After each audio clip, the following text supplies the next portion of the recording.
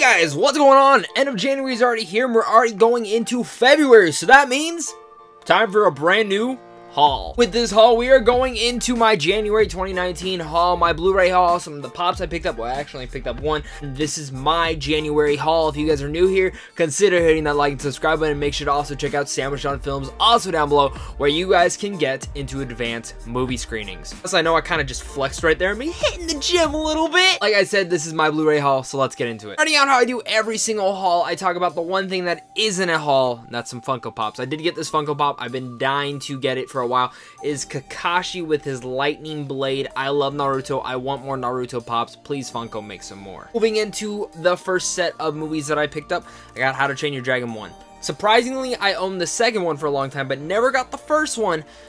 But the funny thing is, I've actually seen the first one. I've never seen the second one. Don't ask how. I don't know how that works. But from what I remember, I actually really liked the first one. It was adorable. It was cute. But it never really stuck with me, so I'm looking forward to actually rewatching them and seeing if the magical sweeps me away in anticipation for the third one. The next one we got is The Hangover. I have all the other Hangovers, and I had this on DVD, but this was like $3, and I have an issue where I'm like, why is this only DVD, and why do I not have the other ones on Blu-rays? But now I have them all on Blu-ray. Next one I have is one of my favorite films of last year, and that was mid-90s. I love this film. This is Jonah Hill's directorial debut. You guys should definitely check it out. Moving on to my next one is Van Helsing on 4K. This is a huge guilty pleasure of mine. I'm a big fan of this film growing up, and I understand it is one of the worst films possibly ever made. But I love the whole Van Helsing lore, and I want another Van Helsing film, not with Hugh Jackman, of course, maybe something that is actually better, but I'm a fan of Van Helsing for sure.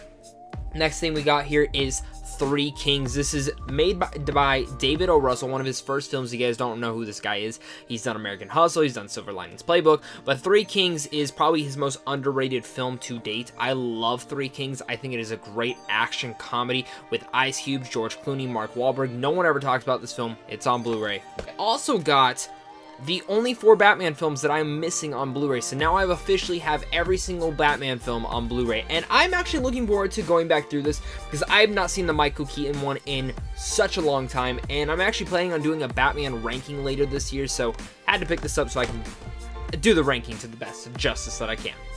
Next film I have is Halloween on 4K. I was sent this from Universal Studios and Sandwich on Films, and I was a big fan with this in the theaters. Still fun to watch it at home. It doesn't hold up as much as the original one does, but this is still a blast to watch. I never expect slasher films to be scary of one kind, but this one had some good thrills to it, but a lot of good laughs and a lot of good fun to it, and that's what I expect out of my slasher films. Moving into my next one, I have First Man, another film that I was sent by Sandwich on Films and Universal Studios, and it's a film that was slept on in its entirety. I loved First Man. It looks gorgeous on 4K. It is amazing. It has one of the best scores of last year. I have no idea how Justin Hurwitz did not get nominated for an Oscar, but I find this film to be completely underrated. People are saying it's overrated, but I'm looking at them like, what are you talking about? This film bombed at the box office. It was mixed between people. This film's great, and I think Damien Chazelle is 3 for 3 personally with me. Moving on to the next one, I have to give a shout out to Geeks Who Eat. They did hook it up with a couple movies for me, and I'm going to be showing you those. And the first one I have is Creepshow. Go check them out, guys. I'll link them down below. They're a great website. It's a great couple. They put together these awesome food platters and different types of meals and desserts and even drinks that coincide with certain movies coming out. And again, they hooked it up with Creepshow and a couple others that I'll be getting to. Never seen Creepshow. Actually, maybe I have. I don't really remember, but I like it, and I'm glad to see it's here. Another 4K I picked up this month is Saving Private Ryan, a 4K that I definitely had. It says $11.99 on the box, but I actually got this 4K for $5. Yeah. If you guys want to know how to get some like cheap movies, go to your used stores. That's where I get a majority of my films at. Next one is Warm Bodies on 4K, a film that I've never seen. Have no idea how I ever missed this, and I got it on 4K. Another one that I got for $5. Next one I have is a film that I was sent. Time for you can actually find my review over on Sandwich on Films website for this whole one. I liked it. Not the best thing I've ever seen, but it has a pretty good cast. I'll leave it there. Next one we have is probably my favorite M. Night Shyamalan film, Signs. Love, love, love Signs. It's a great film if you've never seen it. It scared the shit out of me as a kid. And also, sticking with the M. Night Shyamalan-isms, I got The Sixth Sense. A film that I've only seen once. I only saw it the once, and I liked it. I knew the twist going in. I think that's what took away from this film. It's still a really good film, and it's still one of M. Night Shyamalan's best made films, but personally for me, it's lower on the ladder just for the fact that I wasn't blown away by the twist. And it sucks because I don't think I've ever seen a film where the twist blew me away. So yeah. Next one I have is Trick or Treat. Been looking forward to getting this one forever. Been wanting it forever. I wanted the slipcover one, but it was like 30 bucks.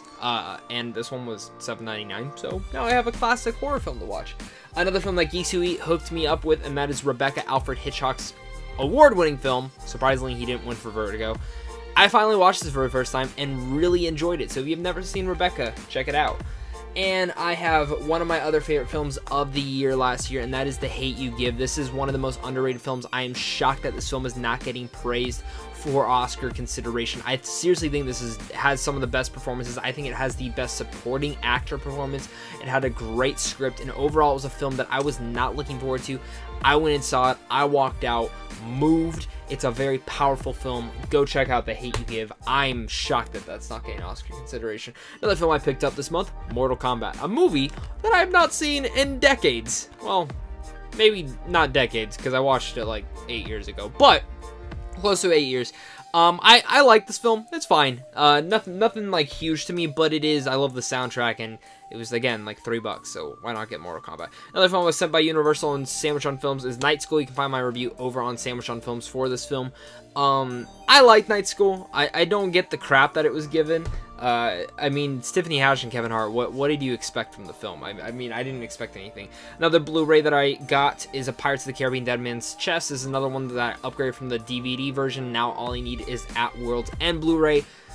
Let's hopefully find it soon. I'm a really big fan of Pirates of the Caribbean series. I adore it. I love the mythology. I love the world building, and I'm all down to rewatch these films whenever. Another one I picked up was 3 Billboards on 4K. $3 for this damn 4K. $3. It's missing the slipcover. It's not that big of a deal to me. I have 3 Billboards now. I really like this film. Next film I got is another 4K, and that is for Evil Dead 2. I am a big fan of the Evil Dead series. Personally, my favorite one is Army of Darkness. I have the steelbook for it. I'm still waiting for the 4K version of that. I'm assuming it's going to come soon. But again, I'm a big fan of the Evil Dead series. I grew up with this. This is like my favorite horror franchise of all time.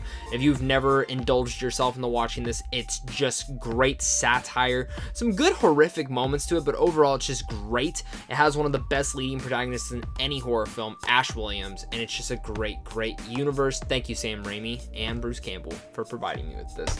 Next one I got is another one that Geeks Who Eat hooked it up with, and that is the Beyond the Reanimator. Never seen it. I'll have to check it out. Thank you guys again for that. Next one I have, though, Bad Times at the El Royale. Another underrated film from last year. People crapped on this film, but first time I saw it, I felt a little let down. Not much, but I still really enjoyed it.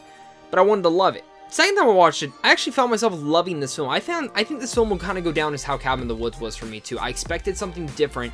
I saw it, I liked it, but I didn't love it.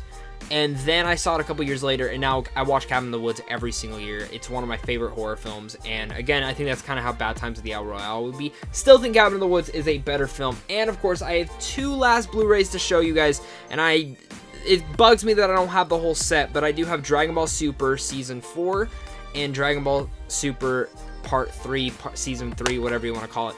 I've been wanting all the Dragon Ball Supers. It's the one Dragon Ball season that I have not finished or even watched, and I don't own, and I actually don't even own all the original Dragon Ball, because I was holding out for a while that they were going to do a Blu-ray, and I don't think that's going to happen anytime soon, but I went and bought these the second I saw Broly. I was at Zia Records, the used store I always go to, and they were way cheaper than they were on like Amazon. These are usually like $30, and I got them each for like $19, and it was a nice deal in that. I'm a big Dragon Ball fan. I love Dragon Ball Super Broly, and I was nice to see those, and hopefully I can get the rest of the series soon. That is my Blu-ray haul for the month of January. Thank you guys again so much for watching this. If you guys are new here, hit that like and subscribe button. Check out Sandwich on Films, and I hope to see you guys soon again. So again, can't wait. More early movie reviews coming soon. Lots coming up in the next couple of weeks, and do make sure to subscribe, because you guys are not going to want to miss my reactions and reviews, and early reviews, in fact, to all the movies at South by Southwest. Thank you guys again so much for watching. I'll see you guys soon.